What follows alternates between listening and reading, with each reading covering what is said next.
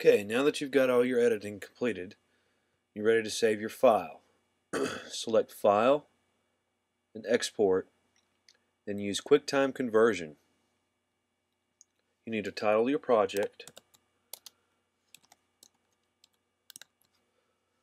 Select where you want to save your project. And the most important part of this is clicking on this Option tab right here. You want to save it as the format of QuickTime Movie, but this is where it gets a little tricky. The only settings that I've found that work is not the default H.264. It's actually the MPEG-4 video. This is where you change that.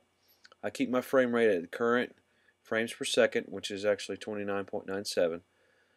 Change the quality to best. Select OK. Now, don't mess with the filter. That doesn't do anything but just add different effects to your video. Hopefully you've done that in your editing process. You want to change your size to the 1280 by 720 HD.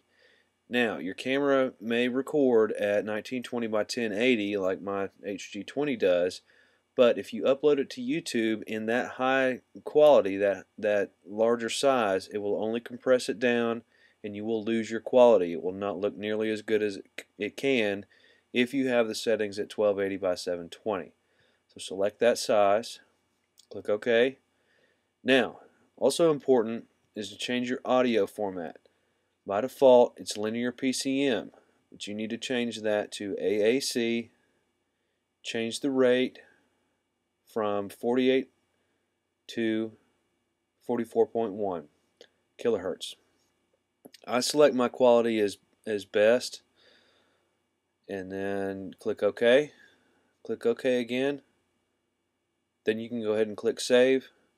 Now your project is saved or saving and ready to upload to YouTube in HD.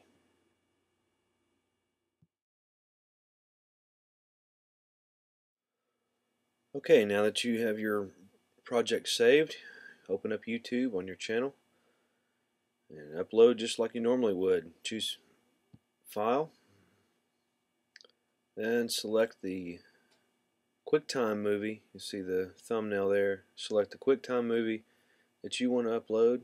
Select Choose and Upload Video. Now you can enter in your title, description, tags, select the category if you want to have it public or private, and then click Save Changes. There you go. Just keep in mind you need to be patient with the upload. Uploads do take a while, especially in HD.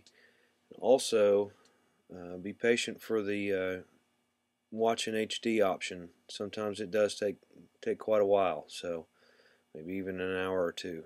So be patient and good luck. Hope this helps.